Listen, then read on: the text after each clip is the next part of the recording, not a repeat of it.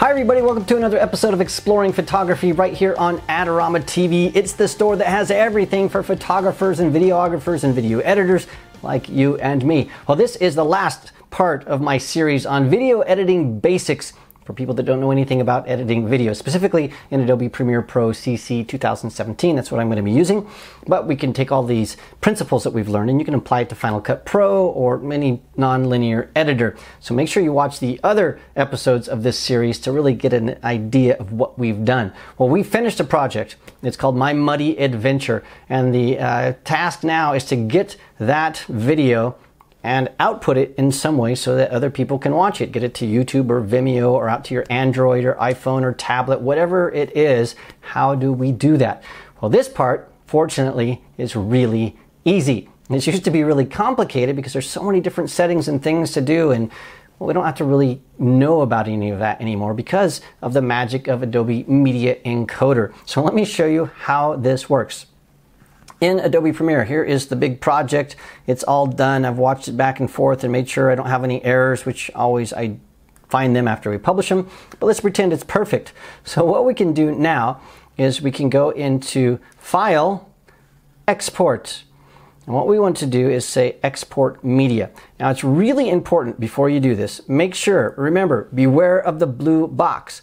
Make sure that you have selected the timeline that you want, My Muddy Adventure, and that you have clicked on the timeline so the blue box is surrounding your timeline. If it's on something else, this might not work correctly. So make sure it is on your timeline. So once you've done that, File, Export, Media.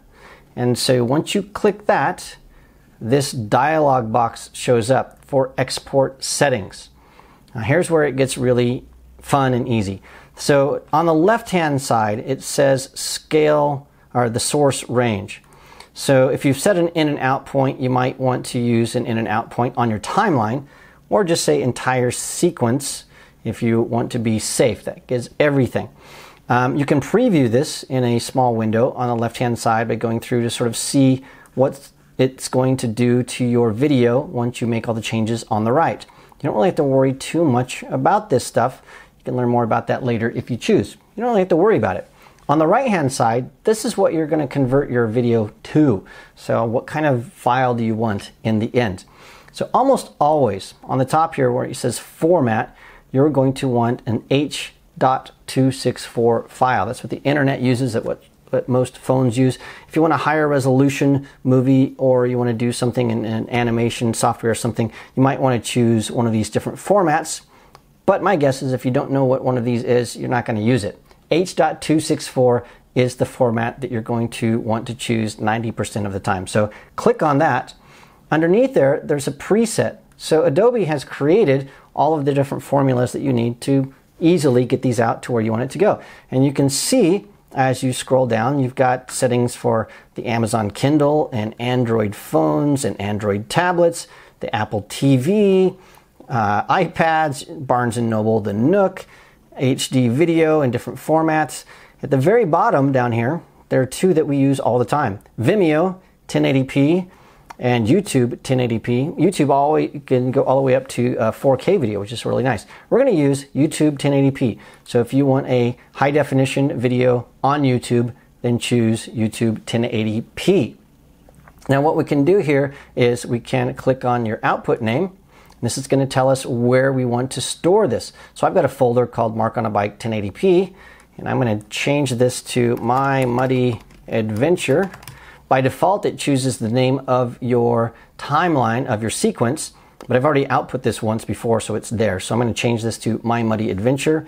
And so once I have that, I can click Save. And then you have two choices. On the bottom, there is Export or Queue.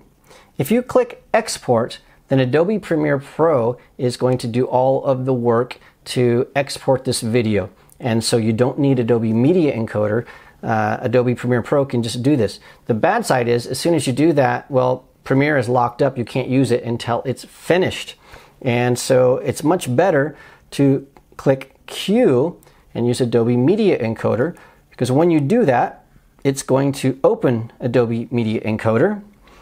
It's going to take a couple of seconds, but it's going to take your entire timeline. It's going to throw it over to Adobe Media Encoder. There's a bunch of things you can do in Media Encoder, by the way, but we're not going to get to that. But it's going to build a queue. And so you could actually edit 4 or 5 or 6 or 10 different videos, sequences, and then you can just throw them into Media Encoder and say, you know what, when I go to sleep tonight, do your job. And so that's what a lot of people do. They'll build a queue of different videos, and then later on, when they're not using their computer, they don't need it for anything, then they can click the Start Queue button. And once you do that, then the magic happens. Adobe Media Encoder is going to kick in, and it's going to start encoding your video for your final output. Depending on your computer speed, how much memory you have, how fast your hard drives are, all of that kind of stuff, this could take anywhere from a few minutes to an hour or two. And so that's why some people queue that up. If you're using Adobe Media Encoder, the nice thing is you can go back to Premiere and you can close it. You can quit Premiere altogether. You can say, go away. It's going to say, you want to save that? Sure, I'll save it. And then you don't even need it. Or you could start working on a new project, whatever. But this is just going to work in the background to create that video. Once you have that, then you can take the video and you can upload it to Vimeo or YouTube or send it to friends or transfer it from iTunes to your iPhone or tablet or drag and drop it to your Android. Whatever you want to do, it's done. And it's that simple. All right, well, I hope you've learned quite a few things on our series of video editing basics. Now, you've probably gotten an idea that there is a lot more that we didn't talk about, and that is absolutely true. We could spend hours and hours and weeks, actually, on video editing and the practices and principles and the tools and the techniques. And so if you want more video editing videos, then let us know in the comments. And then we might start making specific videos about specific applications. I know some of you want Final Cut Pro, some of you want Vegas, some of you want Adobe, Blackmagic, DaVinci Resolve, and some of those applications. And so maybe we have some experts that could help you out. But let us know in the comments. And so if you tell us, we'll start making some of those videos for you. So thanks so much for joining me for this series and this episode.